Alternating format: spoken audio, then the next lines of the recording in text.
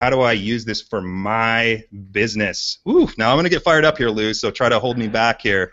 I love the strategy, guys. I think the strategy is so undertaught, and so let's dive into this. So I'm going to really show you guys a couple of case studies of how you can build audiences like these very quickly. So let's say you are a web designer or a graphic designer, or you have some kind of online skill that you want to attract clients to yourself or gigs to yourself, whatever you guys call them. And you decided to host a Google Hangout webinar following our system. So you hosted the Hangout webinar and you shared it everywhere, you know, on social media. You maybe ran an ad or something. Maybe you had some other friends help you promote it, and you get 100 people to sign up for your webinar, your first one. Let's say you added 100 people to your email list. You're a web designer. You're looking to attract clients, and let's say 50 show up. You then proceed to share your screen in front of their very eyes live, and sharing and teaching the latest techniques on, let's say you're a web developer, WordPress, plugins, all of the new things there, right in front of their eyes, 50 people live on the spot. You answer their questions, you do some live back and forth coaching with them, and then at the end, you offer your services on the spot. They can work with you either through a one-on-one, maybe a membership site that you have that answers questions for people. So not only that, you offer it on the spot, but you're also going to get the chance, since you collected their emails, to offer that through your email marketing afterwards as well. So think about it, guys. Think about this. This gets me excited. Is like, how much of a home run is this if you're this kind of person? Like, who's doing this right now? Nobody.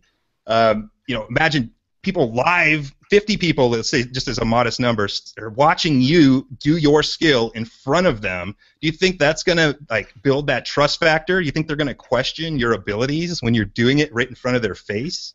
Gives you that over-the-shoulder, watch me as I do this kind of thing.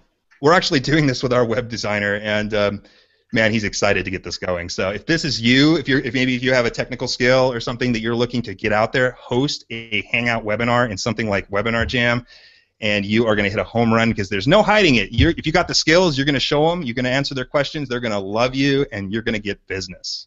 Big time. So let's say you're a coach or consultant. Probably many people out here are.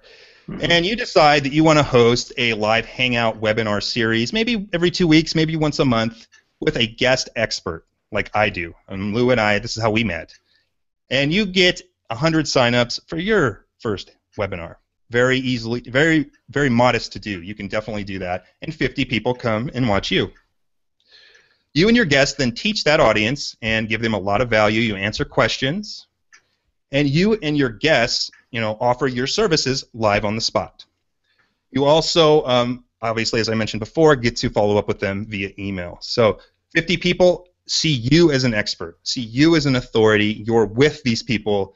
And it's building your credibility as an entrepreneur, as a business owner, as a possible speaker or something like that if you choose. Imagine getting on an ongoing series and meeting the major players in your niche, your industry. And that's really what you have the chance to do here with your Hangouts, is to do that. So that's what I've been doing now for about 18 months.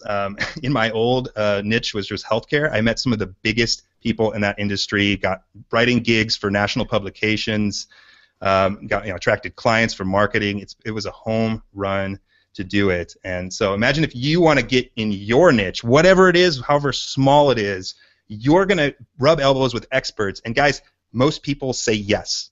I mean, I had no business bringing on some of the people that I was interviewing, but because I had a platform, and a unique platform, they were willing to come on. And I was able to share with them. I was able to build that connection with them.